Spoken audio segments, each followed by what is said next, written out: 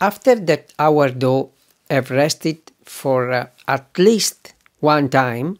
So after that you have folded and folded, and you have rested your dough for at least one time. Okay, now you can add your salt and your olive oil. If you add the salt before, you don't have the same result. This is from my experience and from my study.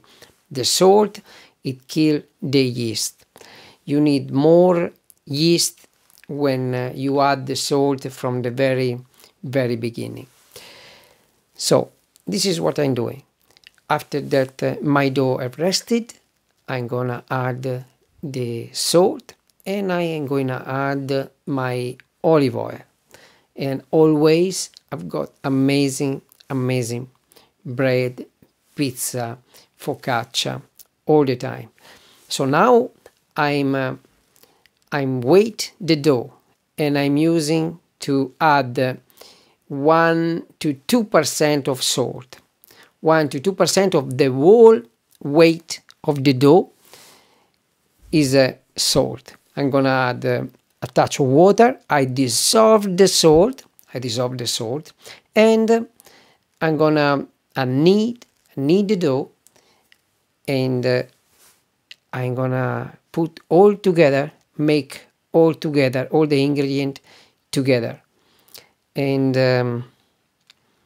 it will be very tasty, and the dough will be nice and fluffy at the end, will be amazing. So here I've got 3.5 kilos of dough, and I'm gonna add 70 grams of salt.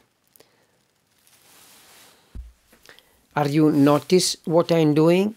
Every now and then I'm adding a pinch of flour. Pinch of flour, it helps the dough to absorb the oil and the liquid. Any liquid you are going to add, if you are adding tomato sauce because you want to make a tomato bread, or if you are adding your salt with a touch of water inside, or if you are adding your olive oil, if you every now and then you add a pinch of salt, that it will help the dough to absorb all your liquid. And you stretch the dough, you mix the dough, you add your pinch of flour every now and then, and in few minutes you have your dough back nice and smooth. And then from here you are going to, this is what I'm doing, I'm going to proof the dough again. I'm gonna give a rest for a couple of time at least, and from every time I'm waiting 1 to 2 hours. It depends, I need to see it, it depends what the temperature is in the room.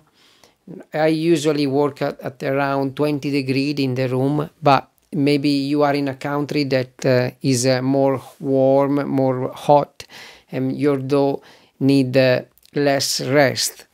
In this country where I'm living right now, in Scotland, my room right now is at around 20 degrees, and this is what I need. I need sometimes 1 to 2 hours of rest from each knead of the dough. And if you follow the video till the end, you are going to see what a beautiful dough is gonna be. Okay, for now I'm done. I put back my dough in the bowl with flour and olive oil. This will help me to get the dough raised more easily.